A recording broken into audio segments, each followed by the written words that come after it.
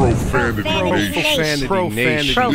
Profanity Nation. Yeah, it's the new era of man for some old school fans with a new school brand. We got money on the mic with the plan in hand. And Stat Pat to his left, they go hand in hand. And to the right, we got Simpster, he putting it down. It's the Profanity Nation, we running the town, yeah. It's the Profanity Nation. Profanity Nation. Hey, welcome to the show. Welcome to the Profanity Nation podcast, where we are the voice of the professional fan. I've got my co-host here, Money Mike. How you feeling, my man? Man, I'm good. You know, it's a good old Sunday. Ready to go. Ready to go. I'm excited. We've got a great guest tonight. Yeah. We have a great guest tonight. We have the NBA player, coach, college coach, Terry Porter with us. Without further ado, let's just go ahead and bring him in right away. Terry Porter, please. Hey, Terry, how you doing? Hey guys, how you doing? Good night. Good evening. Good evening. Good evening. Good evening. Thanks for joining us. We really appreciate it. As I stated, I'm Simsta. This is Money Mike, and we really appreciate having you on the show.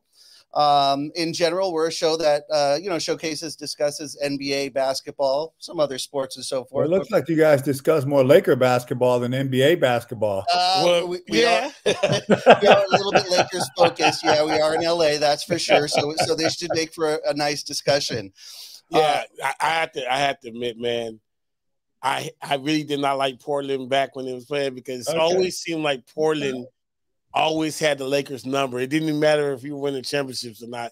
They always were tough games. And okay, man, you got to root for the home team. I understand that. You're supposed to do that. Yeah. But it was always like it was always going to be a battle with Portland every time. So yeah, we have some great battles. I always respected your game. You and Clyde Dressler and company. Man, you guys always was tough, man. Thank you. Absolutely. Now, Terry, you spent, I believe, 17 years in the NBA, 2 All-Star appearances. Then you began your coaching career at Milwaukee, Phoenix, a small stint in Minnesota to take over for Rick Adelman, I believe, and then moved on to the college ranks. We'd love to talk to you. Let's start with the coaching, if that's okay. Yeah. What would you say are some of the major differences between coaching in the NBA versus coaching in the college ranks? Well, I mean, at the time where I coached pro ranks, I mean, there wasn't many young kids as there are in the pro ranks now. There are more veterans, guys who've spent more years in college. The biggest challenge between the two of them really is just having experience. Kids that are playing at the professional level. It's kind of a career now. You got them locked into trying to do everything they want to do to maintain a certain level. They're in the league, but they got to stay in the league. So they got to make sure they continue to work every day in their preparation, making sure they still work on their skill set. And then at the college level, they got a lot more stuff on their plate, right? At 18, 19 years old, they got academics, they got social life, they got obviously weights and study halls. So there's a lot more things they got to navigate than you do at the pro level. From a coaching perspective, the most challenging part at times is both of them requires a lot of teaching, right? They require teaching and educating at both ends in regards to your schemes and what you want to try to get accomplished. So the professionals can pick up on different schemes because they've been around the game and they know different schemes. It's just the verbiage is different. The terminology is different. Where you get a high schooler at the college level who may not played any man-to-man or may played just a certain type of man or not mostly played zone. So there's a lot more teaching at the collegiate level, and you don't have the luxury of using as much film as you do at the pro level. Gotcha. Yeah. Being that you were obviously a player and a coach, do you feel that there's a difference, maybe respect level for coaches that were players versus coaches that weren't? And that could go for the NBA and or in college. Well, I can speak if I put my player hat on. Yeah, I would say for me, if I was a player and I had a coach that played the game and had some of the accolades I was able to just, played college for 4 years, then went on to play professionally, I would definitely look at him in a different light. I would definitely listen to what he has to say in regards to his teaching because he's walked that walk, right? He's been down there. He's probably done and seen everything that I have faced up to that point of my young career, especially at the college level. I mean, obviously, the college level, they all dream about trying to just getting the opportunity to make a roster in the NBA, or at least have a chance to make it. At the pro level, I think it helps even more at the pro level, because then you can talk more about the skill sets you need to continue to develop. You can talk more about how to become, a solid player off the court, how to manage sponsorships, how to build those type of relationships as well. So I think from that perspective, most players, I mean, if they had a choice, I would think, and this is just me personally, sure, I would prefer to have a coach that I played, because, it's easier for me to, have respect for him because he's done it already. Well, let me ask you a little bit more about like the construction of the team. Because like if you go into like a head coach at the pro level, the team is kind of like the team, and they kind of have the contracts already there, and then obviously you can make trades and stuff, things like that. But when you are doing recruitment at a college level, you already have an offense already, or a defense that you kind of already run. Do you like look for different styles of players like at the high school level that you think that could contribute to the college level, or it's you just try to fit in? Right. Yeah. Fit in like, hey, he'll be good for my system. Or do you just try to go for the best player? I think you have to be very careful trying to go for the best player. If that player doesn't fit into a coach's system at the college level, it really falls on the head coach and his staff for him to educate his staff and say, look, these are the type of kids I want. If I want a kid that's a two-way player, if I want a kid that's a great three-point shooter. So you have to understand what your roster looks like and have a good balance for that. At the pro level, it's the same thing as well. I mean, it's a little bit more at the professional level. You got to make sure you're on page with the GM, especially because you and the GM are doing all the trading. You're doing all the preparation for the draft picks. And so if the GM sees the game as a half-court game, when he looks from his suite and sees that he wants that team to be playing half court, and the head coach is more of an up-tempo, want to see guys going up and down, that's going to be a conflict. At some point, that's not going to make it, because the coach is going to be touching skill sets that are more up-tempo, and the GM wants to get guys that are more half court, more structure, more trying to, just make passes. So you have to understand what's the makeup of the roster. But you look at all the great coaches who won championships, they all have the ability. Pat Riley, you guys are obviously very familiar. He went from Showtime to the grind and bump, or however you want to call the New York Knicks, into back to being a more physical team in Miami. I think coaches at the college level have a better chance to flip their roster. As the pro level, you have a more difficult time flipping rosters, because the contracts are the contracts, and they're very hard to move. Yeah, there's so much business side involved with it. It's not just the player side at that point. That's for sure. Let's regress a little bit if we could. I believe you were born and raised, or at least born in the Milwaukee, Wisconsin area. Is that correct? That's correct. Born and raised. What exactly got you started playing basketball, and what kept you driven to make it all the way to the league? Well, I have two older brothers. That's who got me started in it. And we always had a neighborhood that grew up and played a lot of sports, football and basketball being probably the two biggest sports that I was around most of my childhood. I actually played more football than I did basketball. But my two older brothers, when they came back home, because they were away I kind of grew up as only child, but when they came back on weekends, they always took me with them to the Boys and Girls Club for pickup games.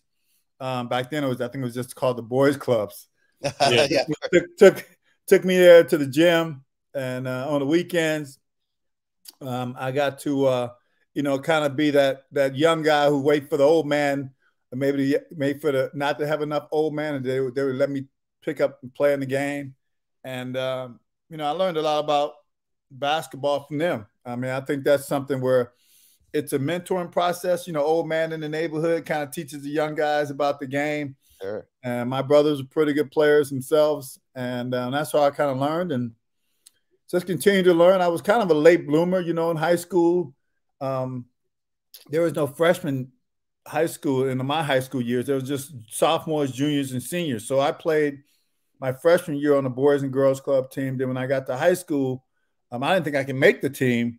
And I continued to play with the Boys and Girls Club team that I played with my 9th grade year. And then my next year, my junior year, I tried out for the team, made it my junior and senior year. And, you know, I had a decent high school year. I wouldn't say I had anything that was, you know, unbelievable. I made our conference. Didn't make All-State. I made All-State special mention with about 40 or 50 other guys, and went to Stevens Point. You know, Coach Bennett was out. Actually, a funny story.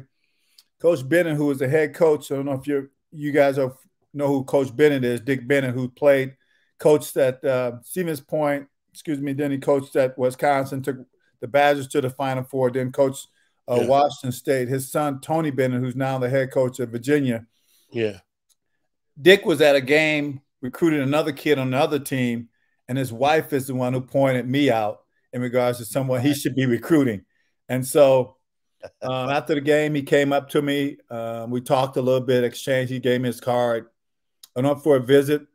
You know, like what he said, like that he had a couple guys from the Milwaukee public school system that I know about or you know, knew about, and went up to Point, and the rest was pretty much history. My freshman year, I'm gonna bore you guys my story, but freshman year I got 0.00 minutes, and then my sophomore year I started, my junior year I started, and my senior year. In those last 3 years, we were able to make it to our national championship, which was in Kansas City. Yeah, I'm curious.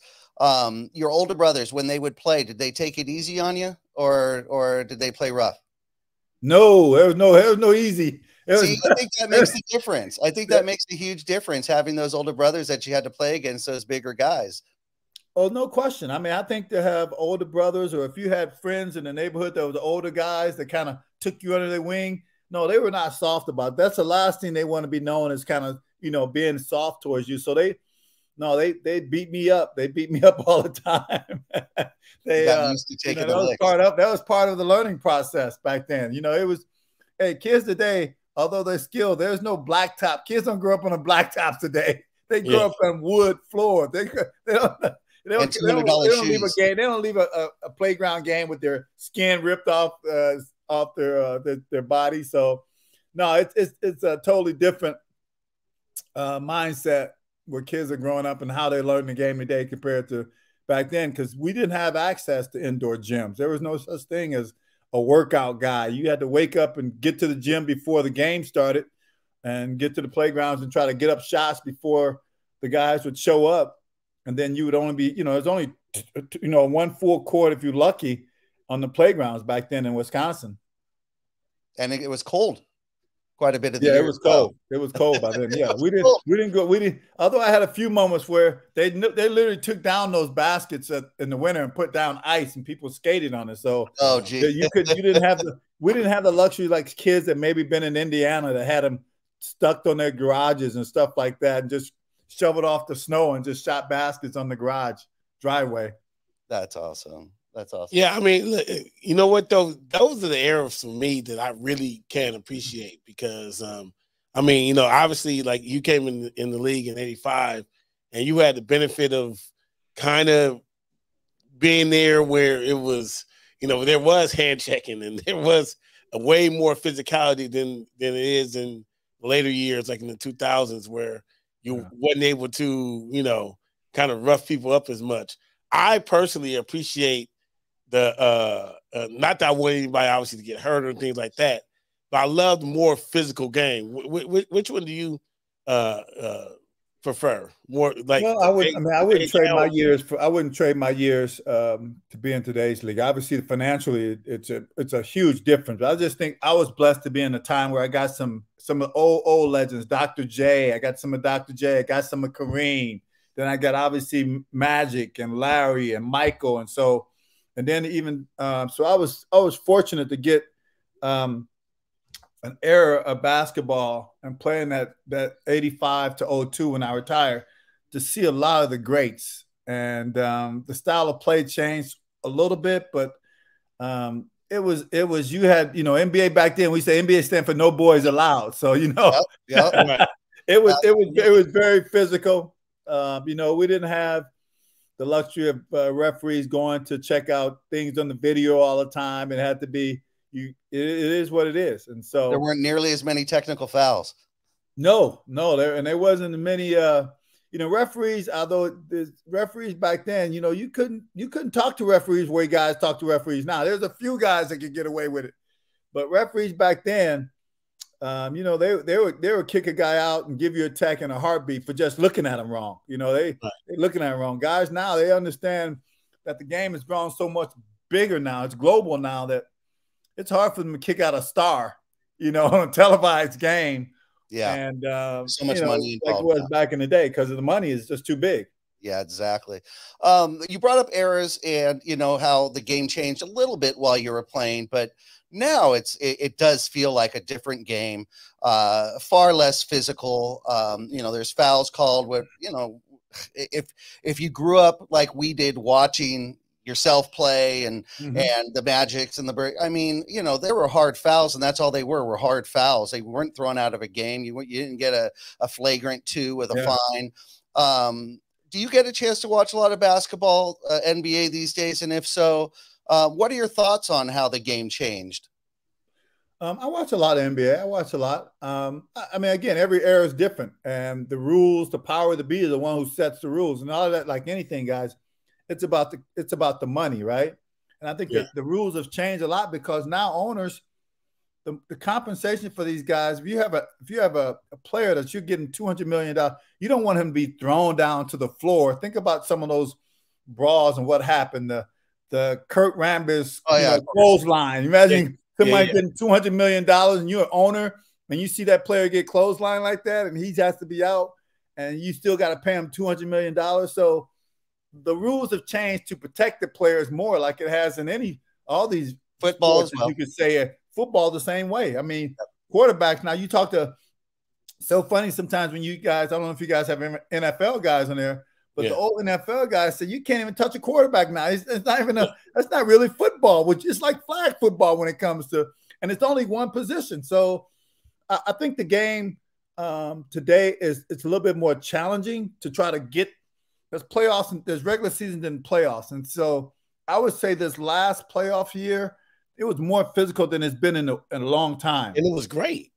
I enjoyed it. I loved it. So again, I think like anything, I don't know if the TV executives enjoyed it as much, but I enjoyed it because it just brought back a lot of memories about the fight that you got to have and a commitment. Each guy's got to be willing to sacrifice for the better of the team. And man, there was teams back then. I'm sure the Lakers had that. There was no playoffs. There was a no layup rule. Oh, absolutely. Right. You did not give up layups in the playoffs. If you did, you would get fined. Like, you know, you had this, like you get fined in the locker room.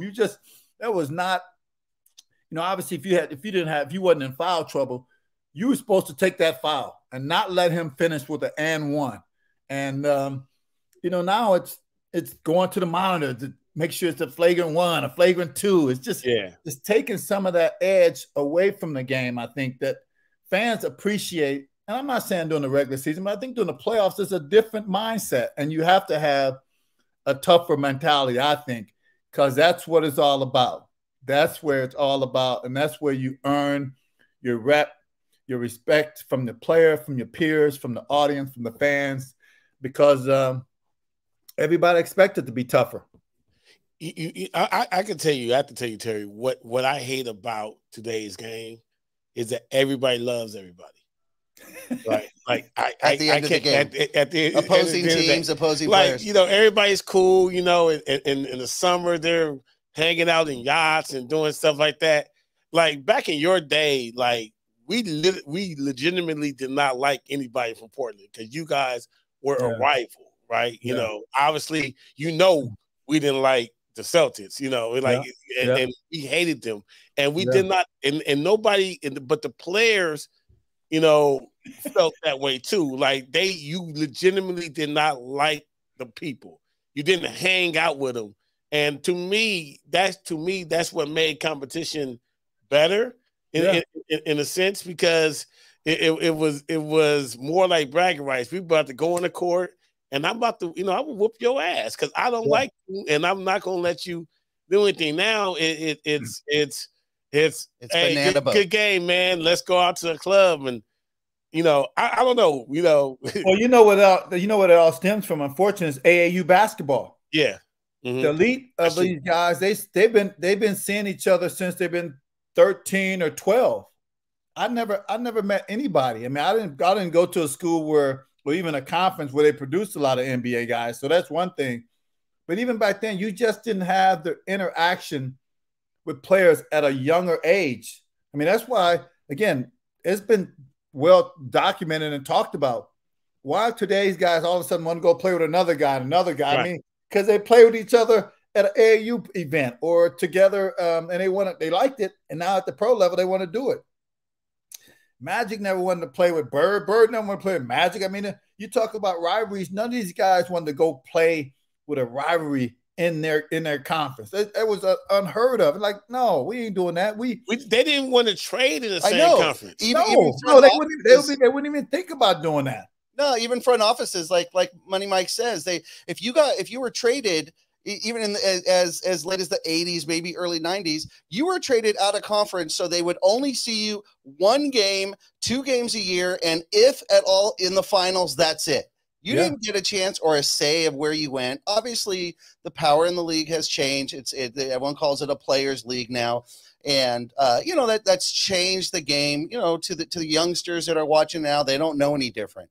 But to some of us who grew up watching, again, the Jordans, the Birds, the Magics, the Drexlers, the Porters, we really respected that grind and that hard work. And, it made a difference. It made a difference in the competitive nature of the games. At least we feel like it did. Yeah. I mean, I think if you don't have interaction with somebody and all of a sudden you line up next to them, you're not thinking y'all friends. You've never asked him what his mother's like or what's his sister or family or just talked about how he grew up. You don't know anything about him. All you know is he's trying to come at you. He's trying to embarrass you. So you know what you have a different chip on your shoulder, how you go about trying to attack him.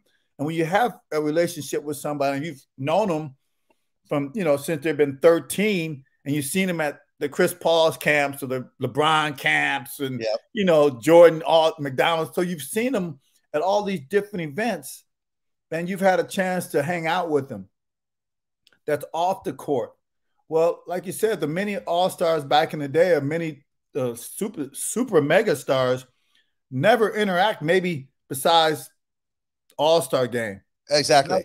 And that was about it. They didn't do anything. And at college, maybe a little bit when you went, maybe you had college teams and you played on those, but those were, in between like 2 years, every 2 years or 4 years. And so now kids, every summer kids are playing with each other, hanging out with each other. So when they get to the league, they want to play with each other. They would never done that back in our day. Yeah, but that's what I'm saying. Like, we know that Isaiah and Magic were great friends, but they wanted to beat each other on the court. You know what I mean? Like that's, I still think that they should have more of a competitive edge, and because I always, my biggest complaint about like LeBron, for example, that he wanted to bring everybody around him, to play with them, to kind of make things easier versus actually beating their butt, like that should be the joy in that versus try to team up to, it's just a different mindset. Guys back in the day, Magics of the world, Jordans of the world, Birds and Jordans of the world, they wouldn't even think about asking for a trade. They're going to put the pressure on the ownership and the GM. Go give me some players. Go give me some players that I feel that we can win a championship with. They're not going to look to hop around and go. Or definitely not join forces with each other to create a super team. Yeah. I mean, again, that's part of what guys do now.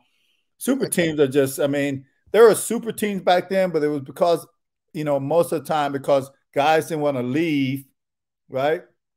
And they did draft picks. I mean, nowadays, super teams are pretty much put together by free agency. Yeah. There's a few trades back then. You think of the great Celtic teams and the Laker teams that had, on average 4 Hall of Fame guys.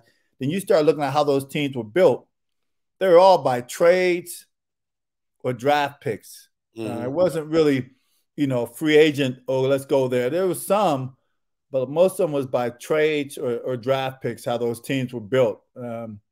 Lakers teams, obviously Kareem was traded. He was a trade, but Worthy was a draft pick. Obviously Magic was a draft pick. Coop was a draft pick. I mean, the Portland team that I was a part of, the championship caliber team that I was a part of, I was a draft pick. Clyde was a draft pick. Jerome was a draft pick. Duckworth was a draft pick. Yeah. Duck was a trade for Walter Berry.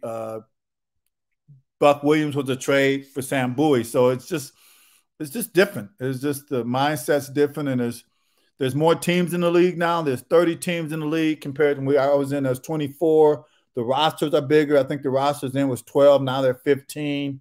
So you just got a lot more players in the league. And the D League used to be a league you could go get some guys that could fill a gap. It could actually come in the game in a stretch where you had somebody lose somebody who could produce and score. So most rosters now are, pretty deep. And, it's a different game. It felt like back in the day, you brought up the Kurt Rambis, the McHale clothesline and so forth. It really felt like back in the day there were certain players that were almost designated as enforcers that would go out and take that, give that hard foul in retaliation if their star was hit with a hard foul. Are we correct in that assumption, or it just appeared that way? That was called the power forwards. That position was called the power forwards. And the power forward set screens, took hard fouls, and made sure that no one messed with the all-star. That's what Maurice Lucas of the world, enforcer. Yeah. He was nicknamed the enforcer. So, like you said, there are a lot of guys like that back then. I mean, Charles Oakley, those guys, even during that time, those guys, that's what their role was. That was a skill set back then. Yeah. Teams were made just like, I'm not a big hockey guy, but hockey guys, they always had that guy who you knew was going to get in a fight, and he was there to protect the stars. When someone got a hard foul on their star, the power forward was going to be the guy when the ball came down to the other end, that he was going to take that foul on the other opposing all-star. And so now you go from power forward to what they call that guy position now stretch forward. Exactly. He doesn't have to get to the paint. He just floats around outside 23 feet. So, it's just totally different. I mean, games has changed like anything, but guys with more point guard, shooting guard, small forward, power forward, center. Now it's he's a versatile player, multiple player. He can do almost positionless in three positions. He's positionless. That's kind of the new term now, where you don't even find true centers. I guess you could say true. When I say true center, I mean centers that, I came in the league, centers had to touch the ball 15 or 20 times and the post. I don't know if there's anybody who touches the ball in the post that much. And our offense, a lot of times, we couldn't take a perimeter shot until the ball touched the post. And came back out. Inside out. Inside out basketball. That's how it was run. That's how it was played back then. Obviously, you tried to have turnovers and try to get in open court. But once the team scored and you had to take the ball at the net, that ball was going to touch the post. You coming down, that ball was going to touch the post somehow. And then if he got double teamed, he could kick it out. Then you can look for a shot or you can penetrate off that. But it wasn't going to be, coming down, just launch it from 23 feet without even having ball reversal, or not even having any type of movement. Absolutely. Now, everyone's aware. I mean, it's well documented, the rivalry between the Lakers and the Celtics, of course. Who would you have considered your rival team, and who would you considered maybe your most rivaled or difficult player to play against in your era? Well, Portland, the rivalry for us was the Lakers at the time. Definitely was the Lakers. Your first triple-double was against the Lakers as well. Oh, I didn't know that. That's good to know. I didn't know that. The Lakers were Lakers. I mean, it was the Lakers for us and Phoenix Suns. Those were the two teams. Oh, yeah. That we looked at. Danny Ainge. Then later San Antonio. But I would say on those runs we always talked about beating the Lakers and the Phoenix Suns were the two teams that kind of stood out. Utah a little bit later when they got good with Carl and Stockton, but it was always for us the Lakers. But the Lakers was a standard back then. I mean, that was it in the West. I mean, at that time there wasn't many teams that even can say they won championships. I think Houston maybe, during that time. But the Lakers were the golden standard in the West, and Boston was the golden standard in the East. And you always, teams knew they had to kind of, if both of those teams were healthy and things were going well, you would have to go through them in order to make it to the finals. Yeah, when you say, because I grew up watching, Magic and that era that you were drafted in, and nowadays these kids here, they kind of just disrespect that era. Talk about they call like your era that they played against plumbers and not real basketball players, but then and like they had other jobs and things like that.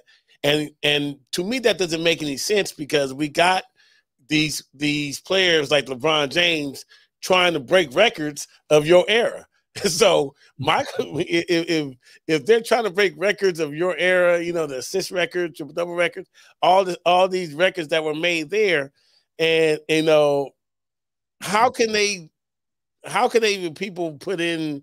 I'll just ask your opinion about this. Yeah. The fact that there were nobodies that they were playing against. I'm like, what are you talking about? Like, the Karl Malone, the Michael Jordans, put the rules back to how they were. Put the rules back and see how these kids fare. Yeah, I mean, well, I think the kids now are coming in the league a lot earlier, and so the style of play, it was just even the international kids. There was no international guys coming to the NBA back then because, again, they didn't want to come because of the physicality, and that's what kind of held them back. I think today it's probably more about skill. Obviously, the physicality is not there as well. I think the guys today are much better athletes and maybe bigger and stronger, but I don't know if they have more appreciation for the game overall collectively. There are some guys that I think really love the game and really study the history of the game. But overall, I think we were better complete players. We did more things, I think, at both ends of the floor than the current guys do. That's just the nature of the beast of the game now. Again, imagine all of a sudden teams taking, 40 to 50% of their shots. If there are 90 shots in a game, they're threes. Yep. I mean, I would consider myself, just based on my percentage, one of the better three-point shooters of my era, and I only averaged 2 or 3. I mean, nowadays, guy who shot my percentage, they're anywhere from 7 to 9 a game. There's 7 to 9 threes. So the makeup of the game is so totally different. Were there any players that you really either looked forward to playing against or really hated playing against? I always wanted to play against in the West, it was Tim Hardaway, Kevin Johnson, John Stockton, Magic. And then I guarded Magic early, and then we switched Magic. We put Clyde on Magic because Magic was just posting me up at that point. So we did a good job after a couple of those games. We just said, why am I guarding him? Because all he did is post me up, and we would come double, and he'd throw it out to Byron or somebody for a 3. So we switched, and he didn't, obviously he didn't try to post up Clyde hardly that much because Clyde's size was obviously 6'7". He was more physical and bigger than I was. So, but no, I would say guys who played in my position during my era, especially in the West, it was Tim Hardaway, it was Kevin Johnson, it was John Stockton, Magic, Harper, who was part of the Dallas teams when they were really good. Those guys were just you had to be ready. You had to be ready. And in the East, Isaiah was there, right? Yeah. Mark Price was there. Guys like that. That was really good players and guys that you look forward to those matchups because you wanted to play against the best in your position. Portland's always been a tough team. They've always just kind of stuck with the grind. Even with the Rasheed Wallaces, so forth and so on. Remember those battles, of course, the historic playoff battle against the Lakers, which helped propel the Lakers to their three-peat with Shaq and Kobe, so forth, the alley-oop. You were born in Milwaukee, got a chance to coach there, but Portland has become your home. They've really embraced you, and that's kind of become your home, right? What's that like? Yeah, I mean, obviously, you know, from 85 to 95, it's like anything, right? I was a kid out of Stevens Point, Wisconsin, and the Trailblazers took a chance on me, and the city adopted me and embraced me and just embraced my family. Two of my kids were born here, and so it truly became home for me. We had, like anything, you have a lot of success, and the city embraced you, and you think so much about the success you had in that particular city. Yes, I've gone on to play other places and coach other places, but when the time came for me to really sit down and say, okay, where do I want to have my family? You know, we didn't want to go back to Wisconsin because the weather was so cold. We didn't want that. I had enough of those 18, a good 20 years of my life of playing, you know, being in 20 below degree weather. But no, I've always looked at Portland as a place that I felt like it was home for me. It was part of my heart. Obviously, Milwaukee's that's where all my family's from. But Portland's been part of my extended family. I mean, I was blessed to have so much success here as a professional athlete, and the way the city really just embraced those teams and those years that we had. And they've had, you know, for a small market team, they've done a great job of still trying to be relevant, I think, year after year, of being a team that's playoff annually, looking to go in the playoffs and has some chance to make a little noise here and there. And we had a great 3 or 4 year stretch where it was one of the best stretches, not only just for our organization, but for the league in regards to, I think we averaged close to 60 wins a year and made it to the finals 2 of those 3 years, and the other time made it to the Western Conference Finals. So, and then they decided to, you know, trade Clyde, and that kind of shifted everything in regards when that happened. Exactly. But you definitely, right now, Portland's got a incredibly loyal player, incredible all-star out there, Damian Lillard. You know, he's been a baller, just keeps balling, shows up game after game. What players today do you kind of like, and maybe even tell your students or you know, the kids that you're coaching that you would prefer they pattern their game after? I mean, I think there's a lot of guys. Obviously, Dame, I like a lot. I like how he competes every night. The kids today are just they're so skilled. Kevin Durant, I love. I mean, I love his skill. You know, Greek Freak, I love the way he plays. I think there's a lot. The big guys, the way the big guys play. Booker, I saw Booker play the other night. I love the way Booker plays. There's a lot of guys in today's game, I think, that are you know, I would pay to go watch him play. LeBron, I always watch play. I think he's one of the greatest players that obviously played the game. He's up there in the conversation. The big guys, you know, I think that, you know, those guys, Philly's big guy, Embiid, I think he's more versatile. I think the most bigs that I played with during the era. I mean, trying to think of like a Brad Daugherty type from Cleveland back in the day. That, you know, he would make the mid-range jumper, but he also had the ability to play with his back and a little bit more mobile. He's not, but no, there's I'm sure I'm forgetting some of them, but there's a lot of guys that I appreciate. I appreciate guys that play that are both ways. I mean, the Clipper guys, I think both of those guys are worth seeing. They take the defensive end seriously, and they also, you know the importance of them being productive at the offensive end. We touched a little bit. Sorry, we touched a little bit on you know, it's a players' league, super teams, players joining up, and so forth. Now it's very early in the 2022-2023 NBA season here. However, the teams that perhaps you would call super teams that were players, you know, kind of joined forces. You brought one up in the 76ers. That's Embiid and Harden. Yeah. Of course, we have the Nets, which is Durant, Kyrie, and now Ben Simmons. And then you have the Lakers, of course. And, you know, all three of those teams that I just brought up have started horrible this season. They're not showing well at all. And, you know, Golden State, which kind of, you know, with the exception of the year that they got KD, they were formed a little bit more traditionally through draft and then just adding a few players, and they're very successful. Do you think that that's something to take notice of, or is that just an exception to the rule nowadays? I think it's kind of exception to the rule. They got lucky on just getting. I mean, no one thought Steph would be Steph. I mean, no one drafted Steph thinking he was going to be. I mean, he was a late pick, and they got, you know, just like, you know, San Antonio. They got Ginobili and they got Tony Parker. No one expected those guys to be Hall of Fame players. They drafted them, and they turned out to be pretty good players. I think today's game, it's you know, if you one of those elite teams, it's hard to get draft picks to pan out to be elite players or Hall of Fame players.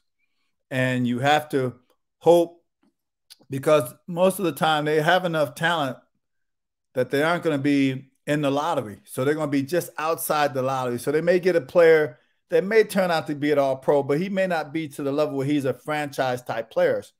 I mean, Golden State's got, you know, two legitimate, I think, franchise type players. Draymond Green's great, but I think he has to be in a system that's really good around him, right? He's not really a great scorer. So if he's playing for the Lakers right now, he's not going to be that effective, right? Nothing's going to happen to make him be that great because he don't have the other pieces around him. Steph and Clay, you can put them on any roster, and they're going to be all-star players and Hall of Fame players. And so I think in today's game, you hope that you can get that franchise player like the Bucks got. I mean, he's a prime example. Giannis, they got him in the draft. Again, no one thought he was going to be the type of player he turned out to be. He turned out to reach high levels, and they went about trying to surround him with players. And that's another market that's hard to get, you know, free agents. Some of these cities, Portland's one of them, they've never in their history gotten any elite, as you could say, elite free agents. They got some that you would say kind of past their prime, but they never got the Shaqs of the world in their prime and Kareem's in the world in the prime. I mean, it just didn't happen. They didn't happen. And it wasn't Golden State when they got KD in his prime. Players just, you know, there's a certain type of city maybe that they want to go to, or and they just don't, you know, attract mid-sized. San Antonio, as great as San Antonio, I mean, you could argue they're one of the greatest franchise dynasties ever. They never really got big time, but they were blessed to get them in the draft pick, right? They got David, they got Timmy, they got Ginobili, they got Tony Parker. So, you know, and a long historical run with those players too. Yeah, mid-market teams have to do it differently. But let me ask you about that, because I mean, like you said, nobody knew Curry was going to be Curry. Nobody knew, you know, Thompson was going to be Thompson in the draft, right? Yeah. But somebody did. Those scouts that drafted them probably felt that way. I always have a thing like, we got to stop drafting name brand players, and we actually have to really do our research and see if you have an eye for, like, obviously Jerry West had an eye for Kobe Bryant, you know, to do that trade, you know, to make it at 13, same type of thing. He had an eye for these certain types of players. And he, you know, because the obvious are the obvious, right? You saw Tim Duncan in college. Oh, he's number one, right? Yeah. But then there's also number ones like Bill Laimbeer, for example, not Bill Laimbeer, Christian Laettner. You know, you would have thought that he would have been a great Hall of Fame, you know, NBA player because of what he did in college, but he never really panned out to what he did in college. So don't you have to give a lot of credit to the ones that have the eye to draft these players that people aren't necessarily, where they're not on everybody's radar? There's no question. I think that there's certain scouts and GMs who go beyond just seeing the guy on film, maybe, because seeing the guy on film is one thing, but you got to really know what that kid is made of. Is he a grinder? Is he a gym rat? Does he really want to be great? And you have to start talking to a high school coach. You know, back then it was a high school coach, and you talk to the, maybe, his dad or his mom about his work ethic and what he does. You obviously talk about to his college coach. But there's more opportunities today because you can see a kid at the AAU level. You can go to practices a lot more. You can really see the skill set, and more so that you can also get a good feel of what kind of kid he is. Does he love the game? Does he love the game? And I think Steph and Clay, both of those guys, have always loved basketball. Right? They stay in the gym, and they had a skill that in that era, it's a legitimate skill. Their ability to make perimeter shots was a huge factor. And I think sometimes other guys, for whatever reason, maybe their team don't need that type of skill at that time with that roster at the time, and they overlook guys because they, prime example, Portland, and people always go back to, well, why did you guys draft Sam Bowie? Well, they had Jim Paxson, who's always an all-star, and they had Clyde Drexler. What were they going to do with Michael Jordan, too? Yep. I mean, you're going to tell me no one knew Michael was going to be Michael. Exactly. And so that's no different. No one, sometimes it's just hard to predict what guys are going to do based on what happens in college sometimes, or how they're going to turn out at the pro level until they get to the pro level. And they're surrounded with pieces that really give them a chance to blossom. But I think that great scouts are a plus, and they separate themselves because they have a history. Jerry, you mentioned Jerry. Jerry's had a history of finding the right guys and finding that X factor that maybe somebody else didn't look into, didn't find out that Kobe, from day one, he's like Tiger Woods. From day one, Tiger had all Jack Nicklaus records on his wall. Kobe, from day one, I think, to my understanding, all he cared about was being great like Michael Jordan, and he was determined to be that great. And so that's what separate guys, even at the early ages, where you may not be able to project and see how they're going to become great. Their work ethic, and they're talking about how much they have a passion for the game, separates them compared to the other guys. That's it. We've had we like to bring on sports journalists and broadcasters in here to interview, and we really like to bring on some of the more veteran broadcasters that were around. And we just had on Ted Sobel, an LA sportscaster here, and he's celebrating his 50th year with Laker credentials, so he's been around. When he got his first credential, Jerry West was still playing, and we asked him that very question. What would he say separates the iconic players from the others? And he used the exact word you used: passion. Said the passion to be great. So it does feel like, exactly like you said, it's you have to have some talent, you have to be blessed with the ability, but it's the passion that pushes you beyond the others. And it would seem like that's what's done it throughout all time with the NBA. I think that's the one thing that's very consistent. Doesn't matter what era. You find the best player in the era. You have anybody who played with him or anybody who competed against him, they're all going to say he had a different mindset of how he went about his work every day, how he was committed every day to put in work. It's funny. Allen Iverson, I listen to him sometimes when he talked about him and Kobe hanging out. And he's like, nah. Kobe, like, I'm going to the gym. Hey, I'm going to the bar. I'll see you later. Right. Yep. I mean, different mindset, right? Yeah. I mean, I think the level that Kobe played, the level that anybody who was great, Bird, whoever you want to put in that category, Michael, you listen to guys who play with those guys and how they competed in practice. And more importantly, how they expected you to prepare yourself for the opportunity when you stepped on the floor. And they just expected everybody else around him to have a certain skill set and be willing to give everything they could, because that's what they were doing. And they didn't want to be around guys that was not going to put in all the same amount of work and energy and effort and blood, sweat, and tears because they wanted to reach greatness. And they only wanted people around them who was willing to have the same mindset. Absolutely. I have a question. I'm going to circle back around with this question here. Being that you're a college coach, you know, we talked about how the game has changed and that's somewhat to protect the players. These are large investments and so forth.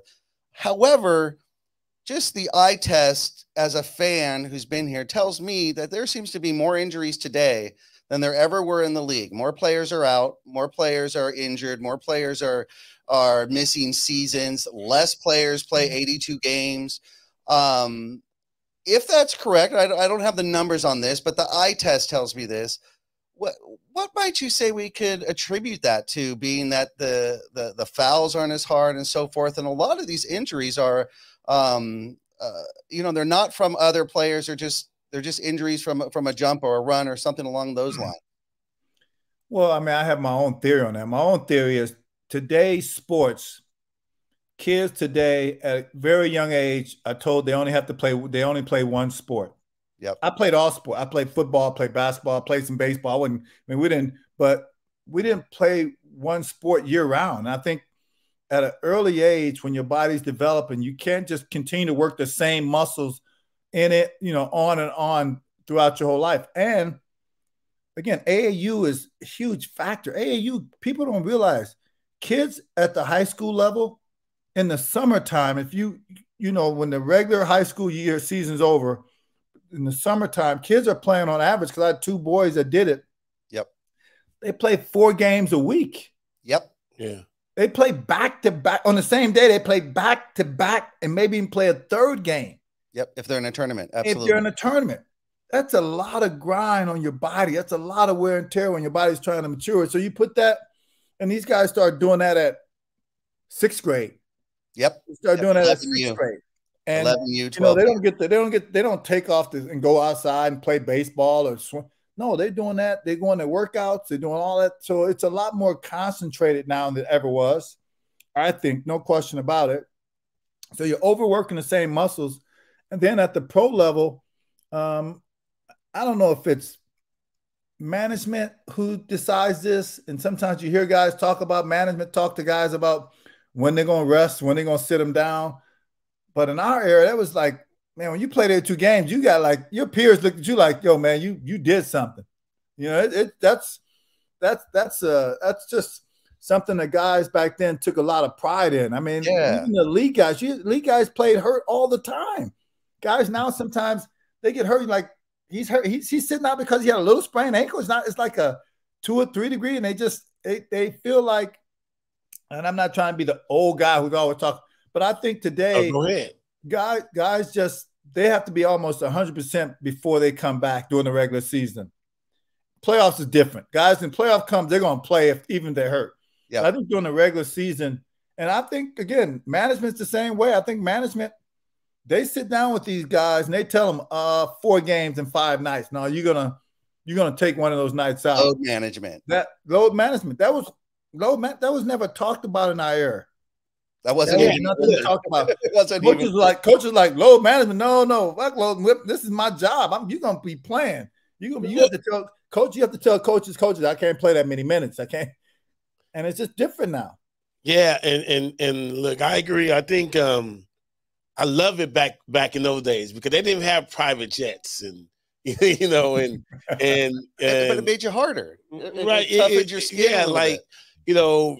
They have to have, you know, they don't rest on the back-to-back. And like, there's so many more luxuries that these players have now, along with the money. And it's like they have to do less. You know, it is, and I understand it's the times, but I think it takes a little bit of the heart, the desire really to be great. You know what I mean? I think there's still a little of that doing, but even back in my time, remember, man, the veterans I had around me, I was their rook for a whole year. I'd had no name. I had no name my rookie year. You had to carry the balls in. You had to bring vets, you know, their shoes and do. I don't know if guys are still doing that now, but the hazing, the hazing part is part of the game as well. I think there's still some of that maybe, but not to the level it was back then. but again, I mean, I don't know how everything changes. It's just, it's just different. I mean, it's just different. There's a lot more, as you say, amenities provided to guys nowadays, the hotels, everything is just because the way the game has been, and David Stern who did a marvelous job of growing the game globally, that the money is just unbelievable now. I mean, it's just like anything. It's like anything you want to talk about. Cars. Well, back then the cars, you had a Mercedes, you're like, man, he's in the league. He's a vet. Now it's like Rolls Royce or Bentleys. I mean, the car's different. I mean, hotels back then was like Marriott's. You thought, okay, we go. Now it's Four Seasons of Ritz-Carlton's. It's just right. Absolutely. But that's like anything. The owners are getting money too now. Don't act like the players. This is all based on collective bargaining because of the money is coming in from all the different resources. They have to figure out how to share that money with the players. And it's if they can't constantly just give the players money, it has to be now you're talking about the amenities that they provided. Like you said, the way they travel, the accommodations, the food that's, and the practice facilities. We never had practice facilities at any of the places I grew up. We were in Jewish community centers, and then we were in high schools on the weekend. And that was the norm for a lot of teams back then. And again, it's just like anything. You have different owners with different mindsets. Owners come in, there were a lot more money back then. They didn't have owners that had unbelievable money. Like had owners bought teams for like maybe $5 million or $10 million. Yeah. Now they buy teams for billions, and so, it's just like anything.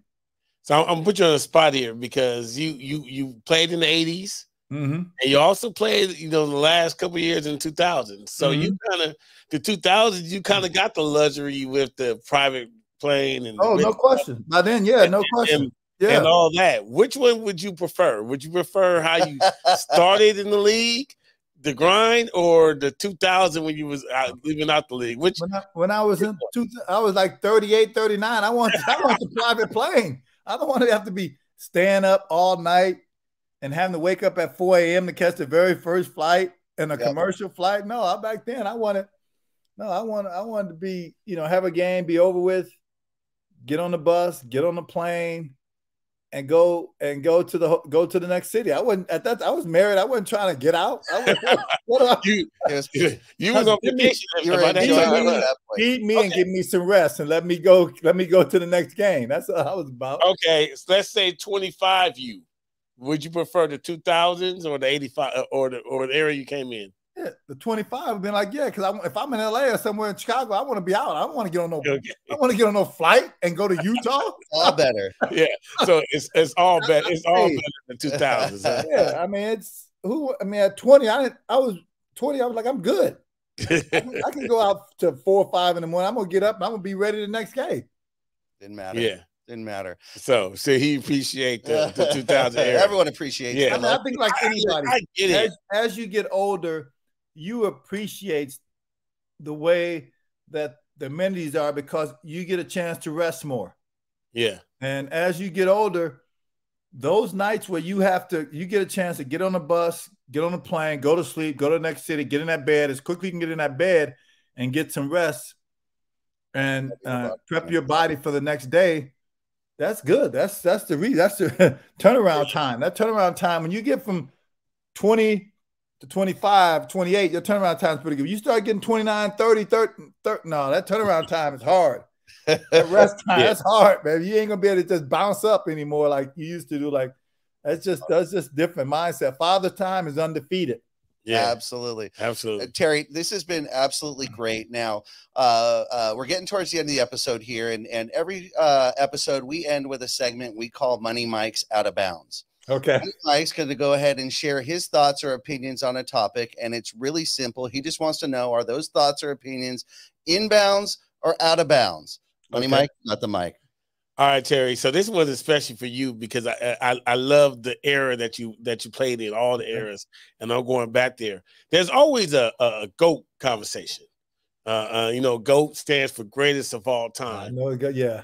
And me personally, I've always had an issue with that because I think you have to incorporate like what we were just talking about, conditions, what we had to play through, what we're able to do now versus what we did like 20, 30 years ago, whatever.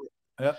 I personally think that there should be a GOAT per era versus GOAT of all time. For example, and I'll give an example, like, because I always say, like, look, you guys look how great Bill Russell was and what he did on the court, but he also had to fight racism, right? You know, like he wasn't allowed to even be in places, you know, in his hometown. In his hometown. Yeah. So, but he still was able to do what he did on the court, and he had to battle stuff that these players nowadays don't have to face.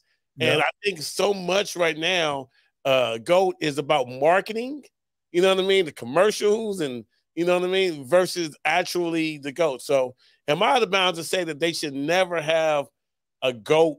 And if they do, it should be based on era versus just one player completely. Mike, I would say you're in bounds. I would say that there should be an era GOAT because of all the things you mentioned. I think that each generation with the style of play and the rules, and that changes generations. I mean, think of a Shaq or a Keem. What would they do in today's? Do you think they'd be as successful in today's game they were back then? I would think they would have a hard time in today's game. Right. Mm-hmm. I just think they would. I mean, Wilt Chamberlain, those guys like that. I mean, I just think if you're big, you would have a tough time.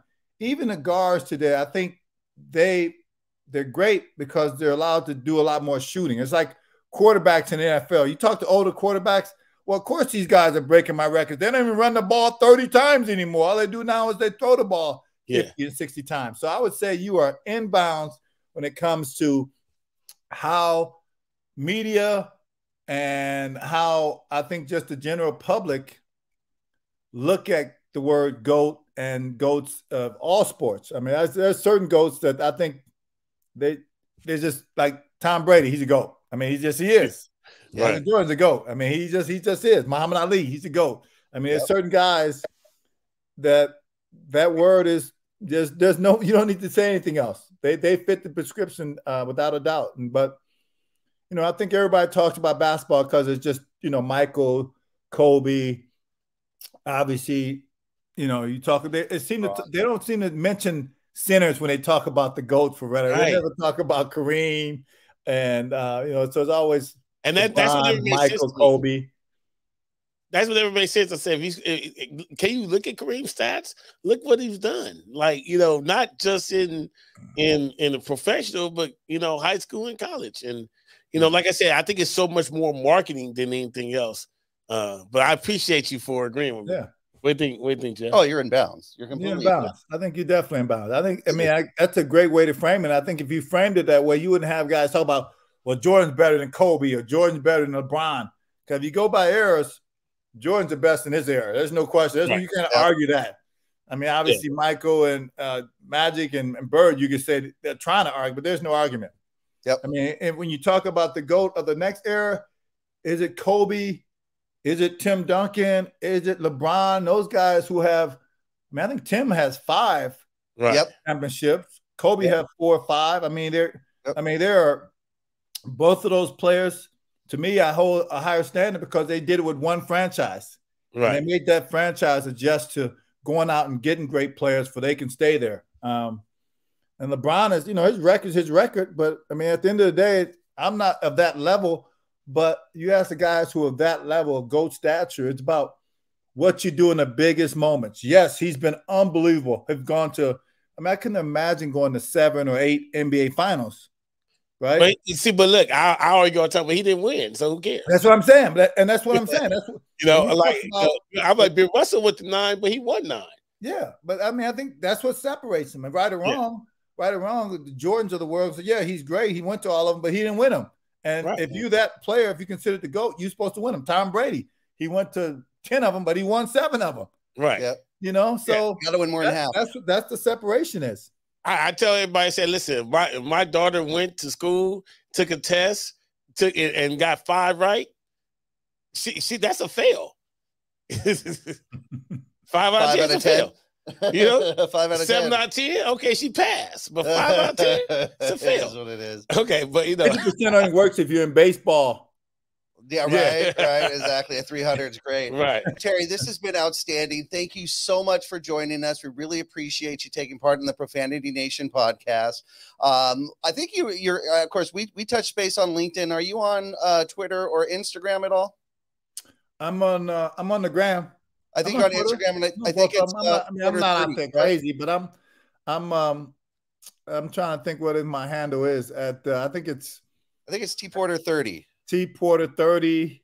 Yeah, I believe it's right there. So, yeah. Everybody, be sure to follow. Keep up to date with what Terry's got going on. This has been amazing. Get my numbers up.